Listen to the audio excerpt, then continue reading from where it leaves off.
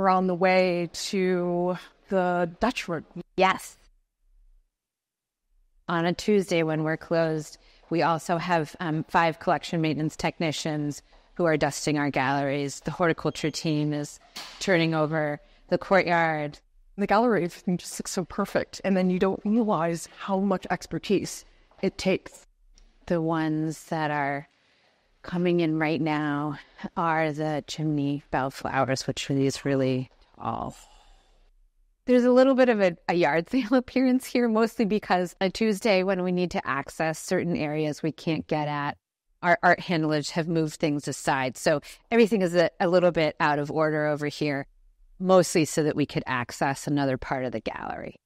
One of the components in a project like this is that we want to assess everything in the gallery. This is an opportunity for us to care for individual pieces as well as the gallery as a whole.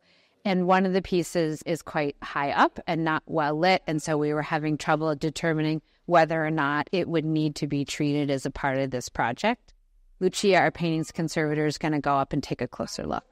The object is called St. Martin and the Beggar. If somebody wants to find it on the Isabella Stewart Gardner Museum website, that's what to look up. It's a story about a saint, St. Martin. In this story, he is renowned for having noticed that there was a poor man outside who was cold, and he divides his rich, warm cloak in half, and he gives it to that man. So that's what's happening here in this image. I didn't even notice the man at the bottom. I was so busy looking at the figure at the top. Exactly. But imagine actually if you were looking at it from a much lower angle. So the way that this is situated in the gallery, it's above the door when you actually walk into the Dutch room. I'm not looking at it at the proper eye level. Exactly. So I think that part of what you're seeing is that there's a little bit of the foreshortening effect that they were planning for. So that if you're looking at it from below, then you would have seen this figure as a little bit bigger than how we're seeing it. So we tend to use acrylic paints, modern acrylic. And there are a variety of different paints that we might use depending on which effect that we're looking for. Acrylics are really great. They fluoresce in a very specific way, so it's usually really easy to distinguish them from older oil-based paints, which is frequently what would have been used for objects like this. We're really lucky to have some old photographs of a lot of areas in the galleries, and then sometimes specific objects like this from different points in history. So you're seeing this older photograph shows a lot of damage on the object. You can see all those white areas are areas of loss. Gardner really thought very carefully about every element. So the floor, the walls, the pieces that are in front of them, above them, it's all integral to her vision and to the way that she wanted us to experience these spaces. This is so unique to be a conservator at a museum which is not white walls. By restoring back to all of the original details, we're able to see what she wanted us to see. Gardner's will really is a piece of every part of this museum.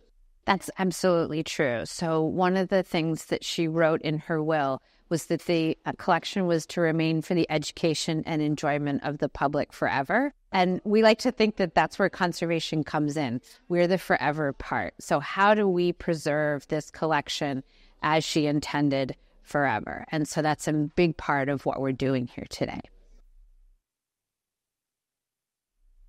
So these are the 4 different walls of the room. This is where the empty frames are. You can think about these niches. They each have one of the paintings. Here's the fireplace. All of this can be done to sort of keep her vision alive, even if you are physically taking down the old thing and putting up something new. This is the window where the Vermeer was, and then these are the windows that look out onto the garden. Each of these squares that you're seeing right here represents a different textile that was originally on the walls.